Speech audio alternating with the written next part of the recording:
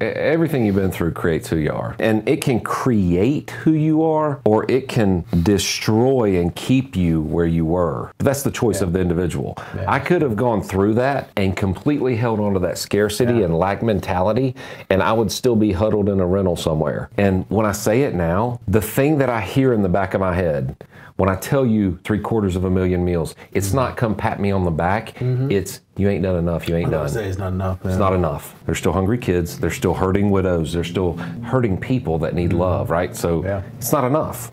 There's always one more.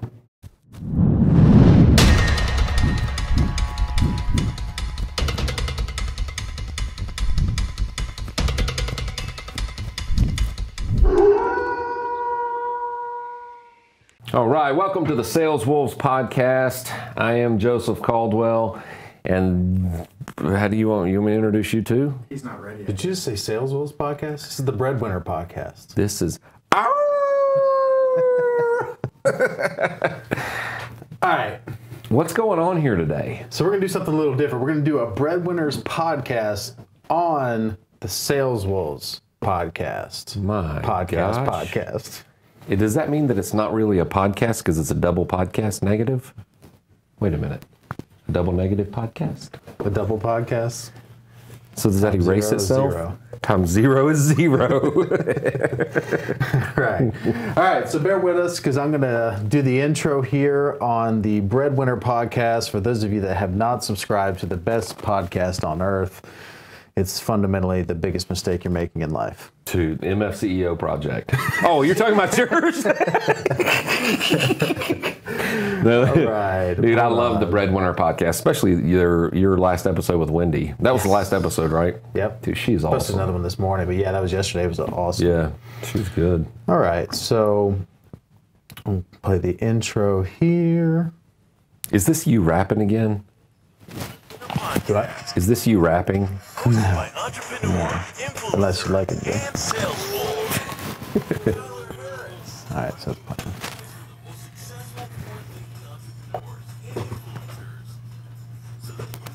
what did it say about you? Everything. All the good stuff.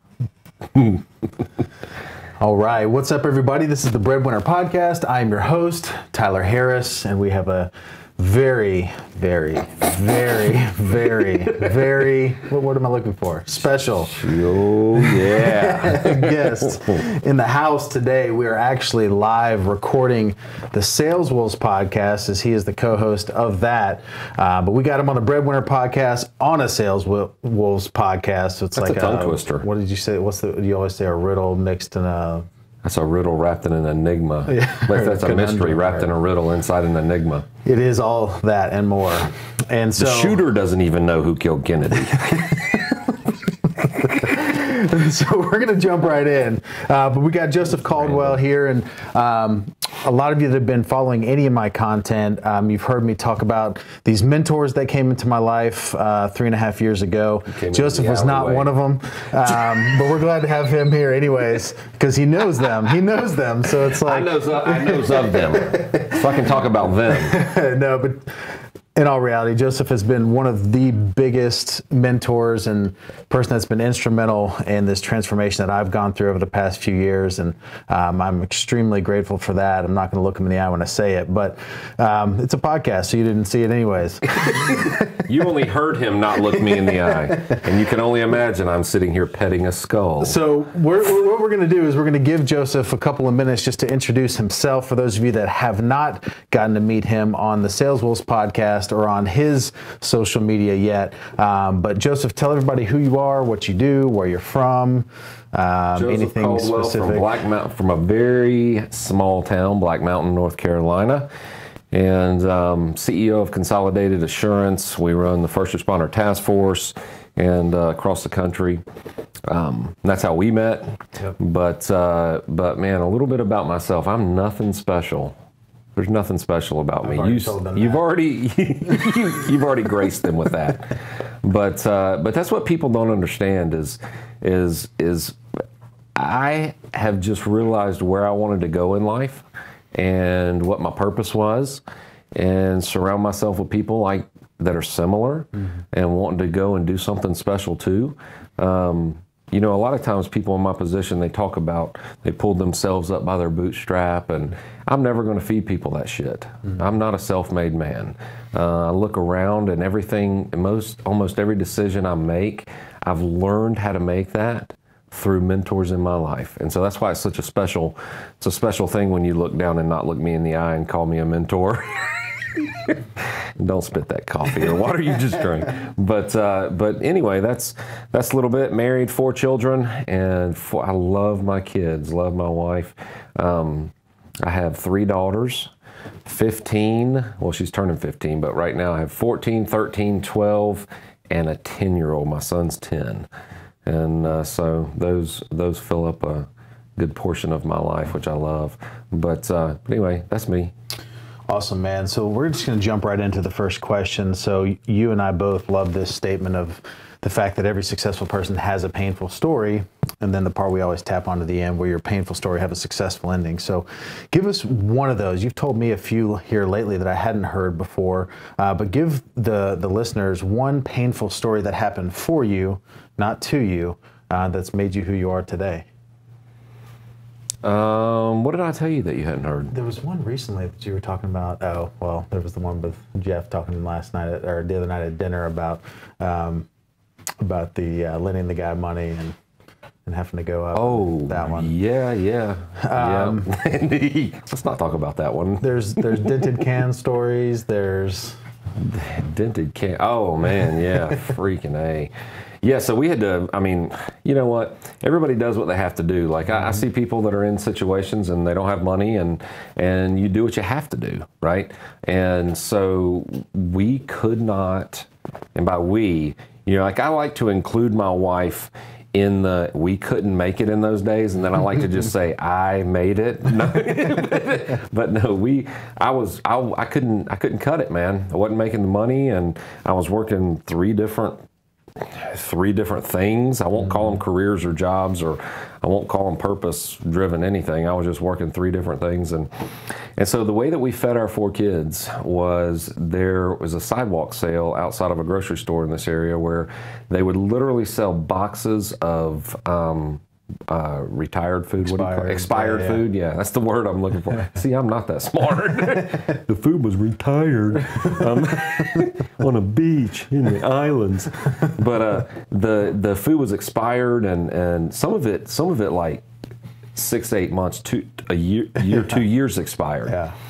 But man, it was $8 a box. All right, and they had these in rows, and probably 200 people that were poor as shit like me would show up at the same time, and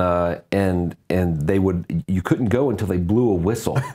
Did I tell you this part? This was also filmed. It was a reality TV show. Dude, I'm telling you, man, you couldn't go. And so what I would do is I'd get there early and I'd pace around the whole area and see where I could see stuff that I knew I could feed my kids, right? Yeah.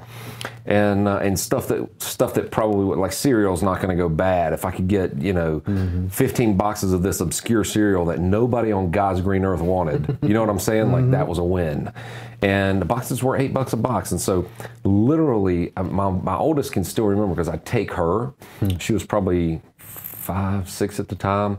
And Kim and me and our 5, 6, 7-year-old would get, and we would point out the one she had to get, and Kim and I would have our eyes on the one, and for real, like people would get a box and they would start putting, like, oh, let's take this out of this box, and put like they were shopping. Yeah. Oh yeah, dude, I karate chopped them old people in the throat, and I would grab a box, put it on top of another box, put it on top of another box, and I would tote 3 at a time over to our space. And so sometimes we'd put our kid guarding the space, right? Because people would try to come snatch shit out your box, and I'd go and knock some old lady out, that was probably on, fixed income and wasn't making it herself. But when you're in that situation, you can't really care about what other people are going through, because you only care what you can't focus on anyone else when you're not making it. When the wolves are at your door, you don't care about the guy down the street where the wolves are devouring him. You can't. You can't, because in that fear and anxiety place, it shuts down all of your frontal lobe, and you act out of instinct. You got to make it. So literally, I would get probably 6 to 10, 12 boxes, and we would go back, and our kids thought it was Christmas every Saturday, man. We would line this stuff up and section it all out, and that's how we ate. That's how we ate. I'm envisioning your daughter when everybody's standing in line waiting for this whistle, just kind of crawling around, tying everybody's shoelaces together. And then blow the whistle, everybody's tripping over them. You know, I went back when I didn't have to go back. We still did it for several, because it's hard to let go of those, right? Because you're in a scarcity mindset. It's hard to let go of that scarcity mindset. Yeah. So we would go back and I would still buy them. But when I would go and buy boxes this time, I'd be like, hey, pay for all these people's boxes too. Because I know I was a jerk in the beginning. I was like, look, I'm faster than you. I'm going to beat you to that box. Like, people are like, oh, I've got that box there. And I'm like, yeah, you better be quick off the line, buddy. But awesome. But that's one of the many stories, you know, that I could tell. And so let's talk about that real quick and kind of unpack the responsibility aspect of that, because you explained that when you were in that situation, you couldn't even not only take responsibility for the people around you, but you couldn't even think about those around you because you were worried about taking responsibility for yourself at that point. Yep. And so now, fast forward, how many years? A lot of years, probably 9, 10. So fast forward 10 years, where now you do have the ability to take care of, obviously, yourself, your family. What does that look like for you now, in that you are aware of things that are still going on around you, but now you're able to actually take that breath and look to your left and right and take care of those? Sure, man. It started probably, I've always been a giver. Like, people hear me talk about looking out for yourself and all that stuff, and they think I'm really selfish sometimes, because they just don't understand that if you don't take care of yourself and you're not healthy, you don't have oxygen, you don't have food, there's nothing to give. There's nothing to give. Yeah, you can give them a big pile of, you can give them a firm grip on an empty sack. Exactly. I mean, but so what it looks like now, man. We feed, because let me tell you, man, there's people on this earth that they got to make the decision between buying their medicine and buying food that month. They're on fixed incomes, a lot of older people there. And look, I could throw stones and say, well, you should have done this or you should have done that. Hell, I don't know. I may be there someday. So I hope there's a me that will take care of me someday. You understand what I'm saying? Like, that will look out for someone else. And so, but you can only do that out of the overflow in your life. And so we between feedings in Nicaragua, between building and wells and digging wells and the feedings, I don't want to say feeding station, but the food ministries in South Carolina and North Carolina, we do over 750,000 meals a year now. And we also, last year, we were integral in rescuing over 6,000 kids out of slavery. Which still exists. Which still exists on this earth. People don't understand. The numbers are somewhere around 100. There's 100,000 slaves in the United States. Like, all these people are arguing over all this stuff in the media, when this should be the highlight in every story, is how do we destroy that, right, and free people. Atlanta's one of the biggest hubs. Atlanta not too far from us. is the biggest hub, for sex trafficking, for little girls and little boys too. But rescued those. We do. We have some college ministry stuff, some prison stuff that we do, but all in all, man, it's absolutely fascinating to see now that we don't have to think about that stuff. Like, we just do it. We just do it. And it's not just something we throw money at. You're going with us this year. We're going to take off and we're going to go get our hands dirty. Because here's the thing. You can just throw money at something. That's one thing. But if you take your time, because, see, I make money work for me, but my time and the breath that I just took, it's the most valuable thing to me on this earth, because I know I'm one down until I die, right? And so where I spend my time is magnanimously valuable to me. And so we're going down to actually love on people. So I feel like, I don't get into a lot of spiritual stuff and religious stuff, but I feel like if you're operating in love and you're doing something out of the love in your heart for somebody, that you're actually operating at the highest frequency that you can operate, and success, things pull to you at that point. It says that God is love, right? And I believe that if we're operating in love, then we're operating in our God-like power. Like, it's just a fact. Like, I'm rough around the edges and stuff, which you're probably more aware than most. But man, I truly believe that. So have you ever, I mean, I know you have, but how often do you think back and, I mean, 10 years is nothing to some. It's a long time if you're 12. If you're 12, it's a long time. But 10 years is very fast. And to think of going from being on the receiving end of these things, and then 10 years later being able to not only be financially and being stable in all areas of your life, but being able to then not just help a couple of families, but you're talking about hundreds of thousands of meals that you're now able to provide other people. I mean, how do you even process that? I mean, do you think that it was because of going through that 10 years ago that made you more aware of, like, now that I have been blessed, I can be a blessing? Everything you've been through creates who you are. Yeah. That's just it. And it can create who you are, or it can destroy and keep you where you were. But that's the choice of the individual. I could have gone through that and completely held on to that scarcity and lack mentality, and I would still be huddled in a rental somewhere, right? Yeah. And so it's the person's choice to make that decision. But yeah, man, that's and I look at it now, and when I say it now, the thing that I hear in the back of my head when I tell you 750,000 meals, it's not come pat me on the back. It's you ain't done enough. You ain't done. It's not enough. Man. It's not enough. It's not enough. They're still hungry kids, right? They're still hungry kids. They're still hurting widows. They're still hurting people that need love, right? So it's not enough. There's always one more. So what's one thing during that transition period of the last 10 years that you quit doing that enabled you to succeed, or enabled you and put you in a position to succeed? What's one thing that you just quit doing? Quit beating myself up. Okay. I quit beating myself up, man. I quit looking in the mirror and hating who I was. And when I started appreciating me and loving me, everything, it's like the doors that I thought were locked weren't even there. It's like they weren't even there. It's the story seems, and you know from what I made to what I make, and it's staggering. Yeah.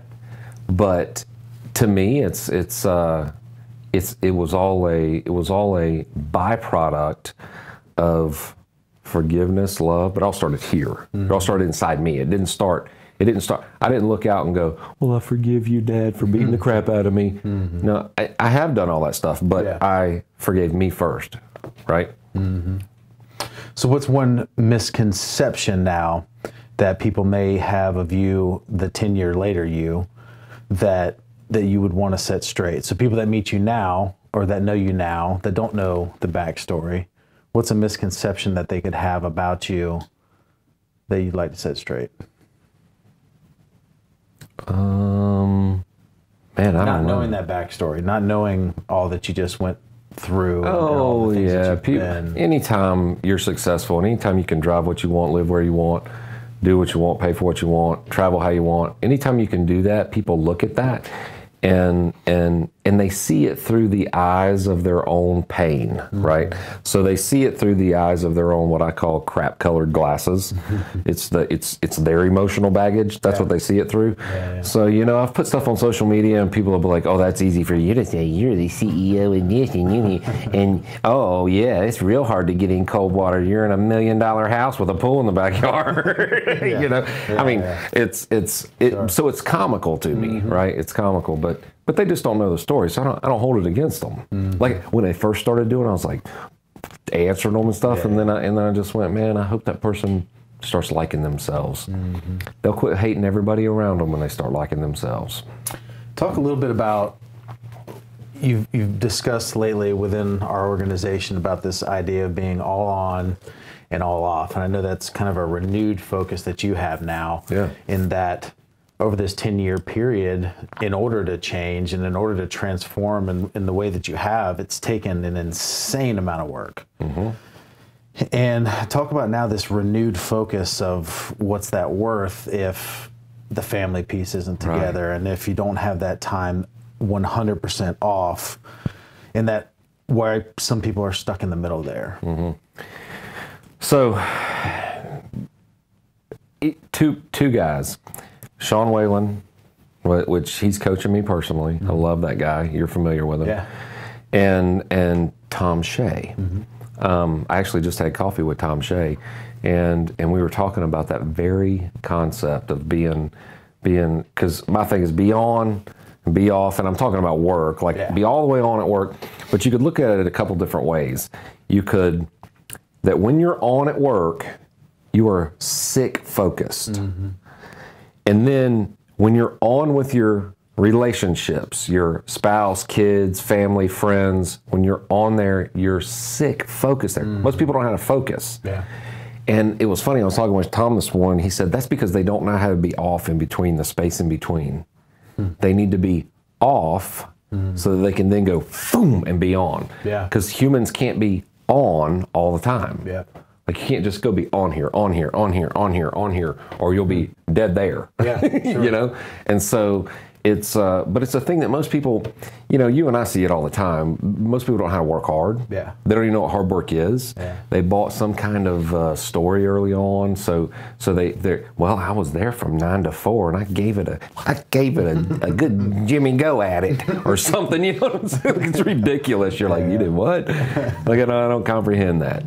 You have a job, you finish it. Like, finish it. Was that 30 minutes or did it take you 3 weeks of no sleep? I don't care.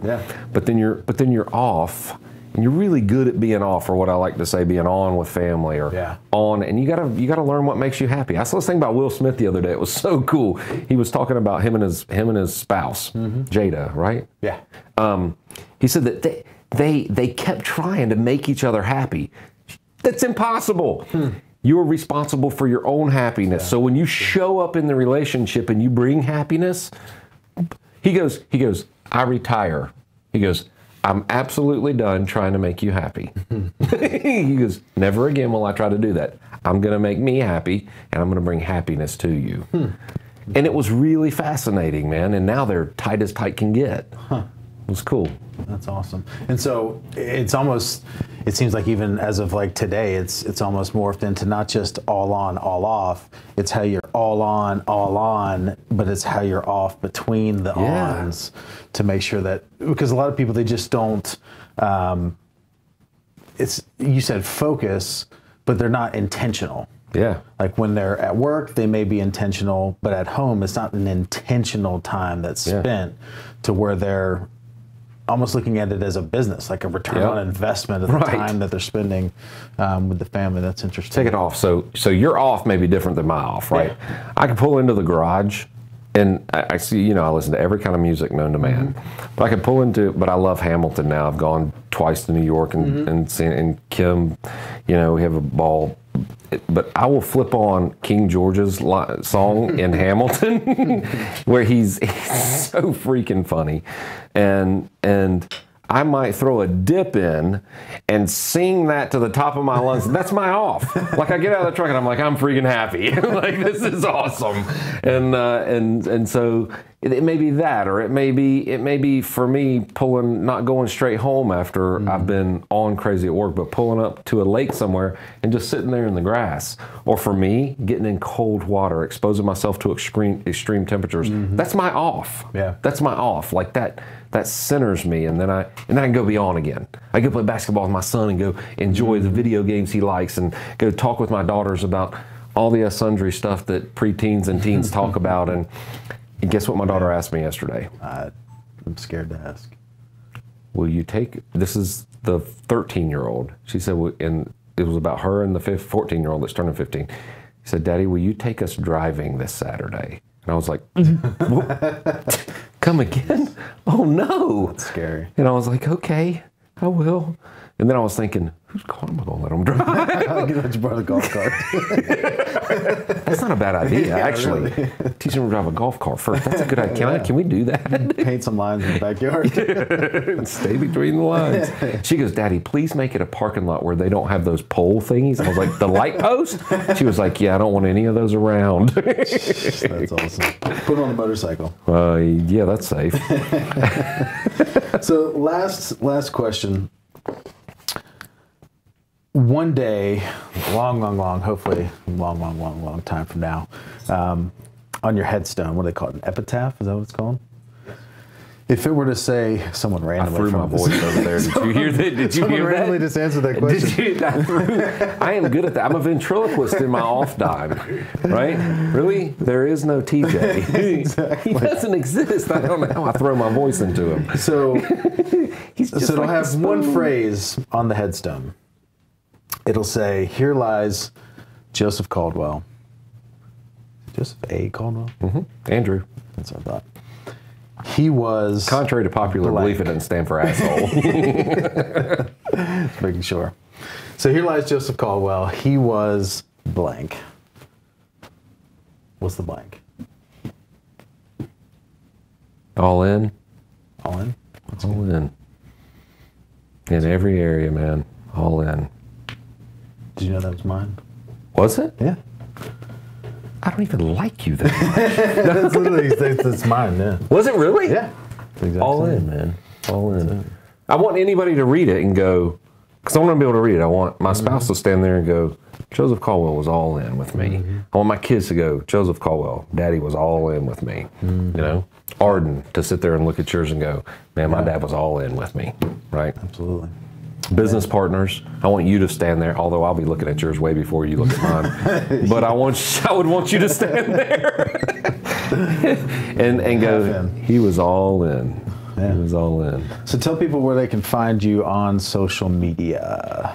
The CEO of Change. We just changed the branding of that. So CEO of Change, man. So what are the handles for that? Yeah, what are the handles for that? Is it still CEO of Change? Okay. And I guess they just switched it over. CEO of Change? At everything. Okay.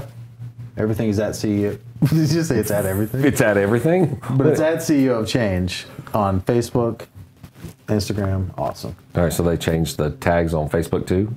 Oh, perfect. Good. Getting stuff Except done. your website. What's that? Still the Joseph Caldwell. The Joseph Caldwell, yeah, it's the website. Got it. The Joseph Caldwell. .com. Last question: who is one person that you would want to hear on the BreadWinner Podcast? God, him too. Who? God. Let's see what I can do. See if you can pull that string. Audio's not coming in right now. Maybe TJ could summon him. One person I would love to hear on the BreadWinner Podcast, if it was possible,